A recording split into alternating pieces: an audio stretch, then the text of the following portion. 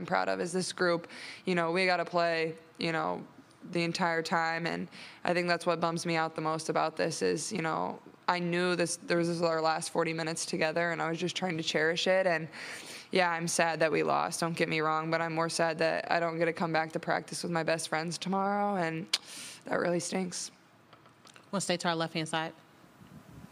Lindsay with USA Today again. Caitlyn, can you tell us at the end of the game what happened? There's a lot blown up on Twitter about Angel Reece following you around, pointing to her ring finger and taunting you. Honestly, I have no idea. I was just trying to get to the handshake line and shake hands and, be grateful that my team was in that position. That's all you can do is, hold your head high, be proud of what you did, and, all the credit in the world to LSU. They were tremendous. They deserve it.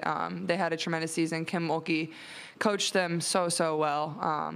She's one of the best basketball coaches of all time, and it shows. And she only said really kind things to me in the handshake line, so I'm very grateful for that too. But honestly, I have no idea. And I was just trying to, spend the last few moments on the court with, especially the 5 people that I've started